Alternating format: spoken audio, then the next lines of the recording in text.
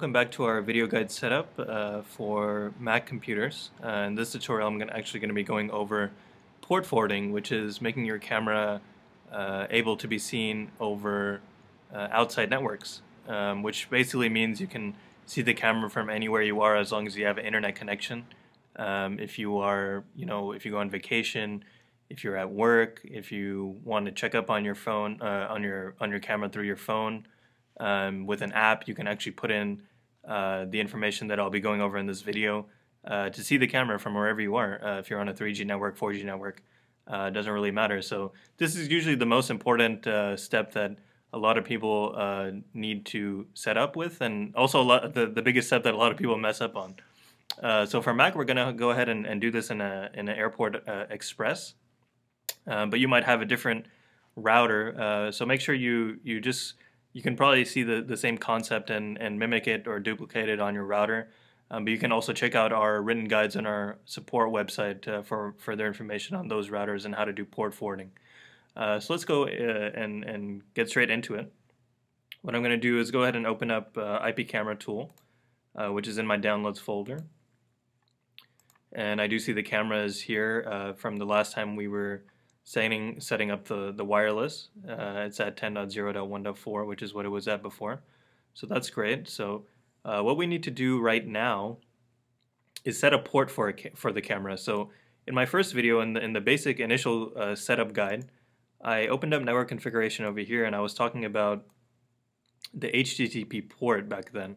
And I left it at 80 for that video, but in this video what we're going to need to do is set up a different port other than 80 in order to get the port forwarding set up correctly, because usually devices set port 80 as their default port, such as your router usually. And so what happens is if you leave this port at 80 and you try to view your camera remotely after you go through the whole setup that I'm about to go through, you might actually pull up your router in that case. Sometimes you might not pull up anything at all. And that's because the port actually is the same concept as the IP address. So like I said before, every IP address on your local network is different for your iPad, for your iPhone, for different Macs. For the camera, every device is going to have a different IP address. That same concept applies to HTTP ports. So every device has to have its own port. If you're trying to do port forwarding and you want to see it from an outside network, it's going to have its own specific port. So let's say you have 5 different cameras, right? Every camera is going to have its own local IP address that is different from one another, and it's going to have a different port for each camera. So let's say you do, for this video, we're going to do 8090 for this port, right? If I have a second, third, fourth, fifth camera, I want to assign a different port for each one. So usually the best way to do this is, for the second camera, I would put 8091. For the third camera, I would put 8092. For the fourth one, I would put 8093, just like that. Sometimes people want to do different ports, and that's fine. You can do 7,000 if you want. You can do 6,000. Doesn't really matter. Anything above 2,000, anything in the 4 digits is usually fine. There's no traffic on any of those ports. So for our sake, and just because we just use 8090, because that's what we're comfortable with. We've just been using it for a long time. So what we'll do is we'll go ahead and change it to 8090. But at the same time, you can also do this within the camera itself if you don't want to do it through IP Camera Tool, or if you don't have access to IP Camera Tool for some reason. You can always do it within the camera. You can go to Device Management, Basic Network Settings, and you can change it here as well. So we can put an 8090 over here. We can submit this, and the camera is going to do its whole countdown, restart, reboot, dance kind of thing. So we're going to have to wait until the camera reboots. But basically it's going to be uploading that setting, that new port, into its current settings, and it's going to reboot into that specific IP address and port combination.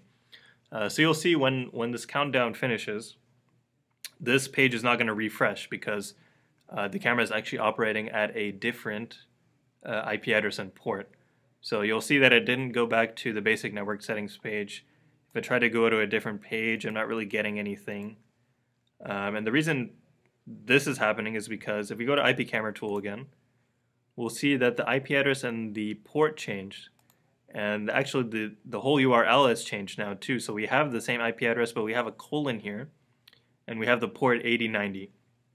So you'll see in the browser, I actually didn't have that. I have 10.0.1.4, which is what we were using before. How to change this is we just need to add what it did in IP camera tool. So we put a colon, and then we put 8090. Okay? If I push enter, then I'm going to pull up the camera again, which is great. So we can log in again. We can type in admin with no password. Log in. I'm going to go to device management, basic network settings, and you'll see that 8090 was successfully updated in the camera, which is great. And we see that in IP camera tool. So that's done. We have a new the same IP address, but just with a new port. And remember, if I wanted to use 80, I would try to access it, and you'll see the 80 actually disappears because 80 is actually your default port, so it doesn't really show up. But if you use anything other than 80, if you use 8090, it's going to show up like that regardless. Just wanted to show you that really quick so people don't get mixed up. So we have this all ready to go. That's fine. So now what we have to do is we need to get into our router, and we have to change some settings. So for this video, because we're doing it on Mac, I wanted to keep everything the same. So we're going to be using the Airport Express that I set up in the previous videos to do port forwarding. So what we need to do is we need to go to Applications, and we need to scroll to Utilities, and we need to go to Airport Utility. And that's going to open up the Airport Utility, which basically shows Airport Express type of devices, such as routers that are connected, that you're connected to get to internet. So we do see ours here, and the green light is on, meaning we have internet connection. So what we need to do is click on this, and you'll see all this information here, and we'll click on Edit. And when we click on Edit, what we have to do is go to the tab up here that says Network. And we click on that tab, and we see a whole bunch of different things. The most important thing that we need to check is port settings. And you'll see that nothing is actually entered in here, so we need to add a port forwarding setting so we can see the camera from outside connections, and the router will allow any connection, anyone who wants to see the camera, such as us. If we put in the external IP address of the camera and the port, the router will allow us to get into the router, because your routers are built in with already a firewall, basically blocking all incoming connections from outside sources, because it doesn't want random people to come into your router and change things that wouldn't be very secure. So it already has this set up, and that's why we do port forwarding, so that we can allow those incoming connections, such as us, or if we give the camera information to our spouse or one of our friends to check out our camera, we can do that as well. So what we're going to need to do is click this button here, this plus button, and this is adding a port forwarding setting. So it's going to ask for a description. Usually we put something like Foscam camera 1, and if you have multiple cameras, maybe you want to set 1, 2, 3, 4 for multiple cameras, or you can do actually even locations. I can put like basement camera, and this is the port forwarding for that camera. But I'll go ahead and just keep it Foscam camera 1. Doesn't really matter, it's just for your own preference.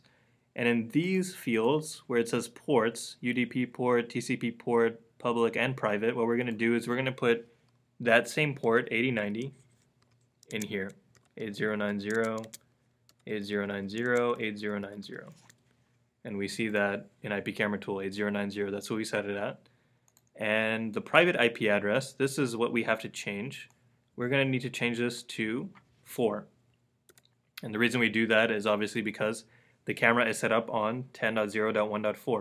And remember, in the first video when I was going over this initially, I stated that we need to set a static IP address for the camera. And the reason we're doing that is because you can see now that if this changes at any time, if I set this to 4 and I push save and everything's fine, and a couple of days go by, no problems.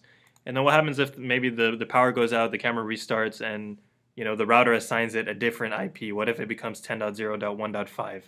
Well, then you're not going to be able to see the camera anymore.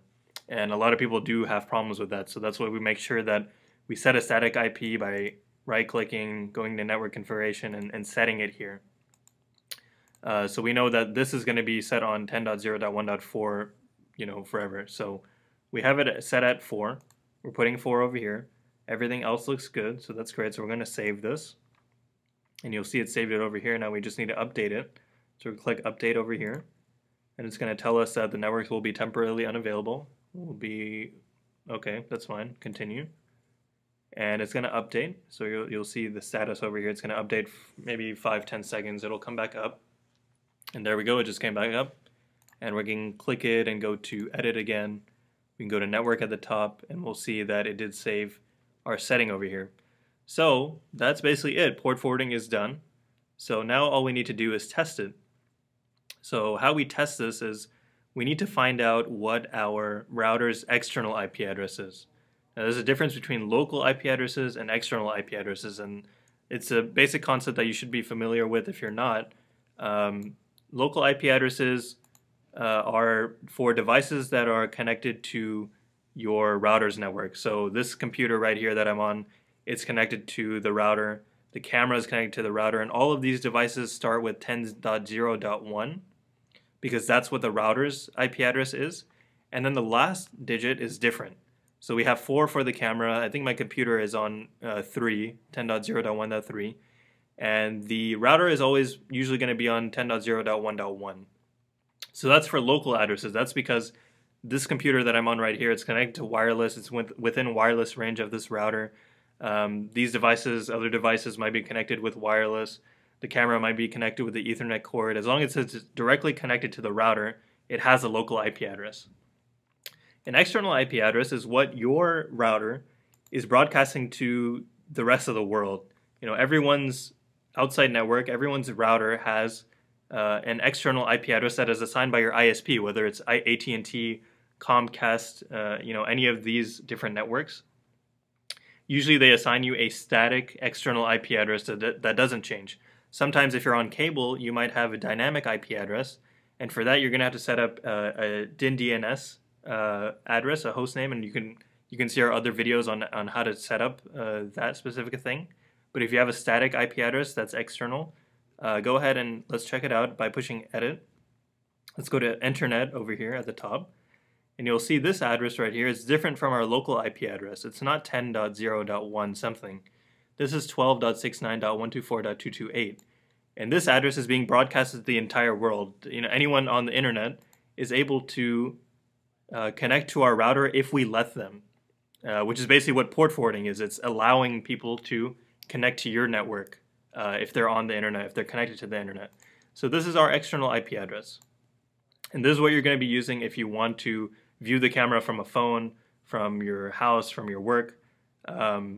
I'm sorry, not your house, because you would be connected to your local address, so you wouldn't even really need to use this. But if you're on any other network that's outside your home network, you would be using this internet address. So let's go ahead and copy this. And let's go to our browser over here. And let's try putting this in. And so we're going to put in 12.69.124.228. And if I try to push enter here, it's not really going to do anything. That's because I forgot the port. I have to put the port at the back. So I need to put :8090. And now if I push enter, it should come up with something, and that's great. And it came up with the camera. And you'll see that this IP address is different from the one we have, the local one, and it's still pulling up the same camera. And so that's basically showing you that, because this IP address is external, it's still able to be seen. Because whether you go on another network, you're still connected to the internet, and the internet is just this huge web of outside networks, all connected at the same time together.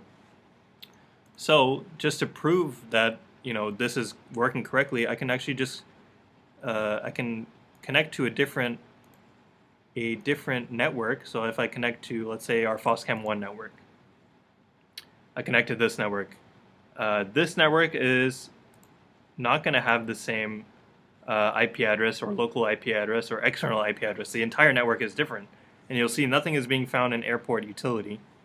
But if I use the same IP address to try to connect over here, I'm still able to pull it up. and that's because I'm using the external IP address. This is the IP address of my network on the internet, and I'm able to get to the camera because I have assigned it a specific port, and that's for this specific camera. So this proves that port forwarding is working. So we're set up, we're done, that's great, we're finished. A few things that I did want to go over. Let's go back to our main network. If you want to find out your external IP address by not going into your airport utility, for example, you can actually go to www.whatismyipaddress.com. You can push enter, and you can find it right here, 12.69.124.228, which is great. And that's the same IP address that we used before just to get to the camera. And you can it'll probably tell your ISP as well if you're having problems with port forwarding, and I'll get into that right now. Is you can actually also check your port if it is opened. If you did your port forwarding and your port is open, you can check that by going to www.canyousseeme.org. And you push enter, and this is an open port check tool. So basically you can put in your port and it's going to tell you your external IP address here again. You can put in that port that we put in, 8090, excuse me, and we can push the button check your port. And this is telling us success, so the service is able to be seen on this port, and your ISP is not blocking port 8090. Now if I put in, let's say I put in 8091, right? If I click check your port, it's giving me an error because I didn't port forward this in my router, right? And I wasn't able to see it. Now, another thing is, if you did port forward this correctly, let's say I did 8090 correctly, right? And I click check your port, and it still says error, that might be an issue with your ISP. It might say your ISP is blocking this port. And that would have to be dealt with your ISP directly, so you might have to call them. Usually this is a problem with cable providers, as they use they block most of your ports for some reason. You might have to call them to unblock the port. So go ahead and you can give them a call and ask them, you're trying to set up your camera, or you're trying to set up a device on your network, and you're trying to port forward it, and the ports are being blocked. So you can ask them to please unblock your port just for this specific device, or if you have multiple cameras for a specific range of ports, and they should be able to let you do that, and they'd be happy to do that for you. So that basically concludes the port forwarding guide. If you have any other questions, you can just email us at www.foscam.us. Our email is support@foscam.us, and you can check out the other video guides for some basic features of our cameras, or if you need any other help, you can go back and see some of the other videos from Mac on how to set up wireless or just basic setup. So go ahead and check those videos out, and we'll see you next time.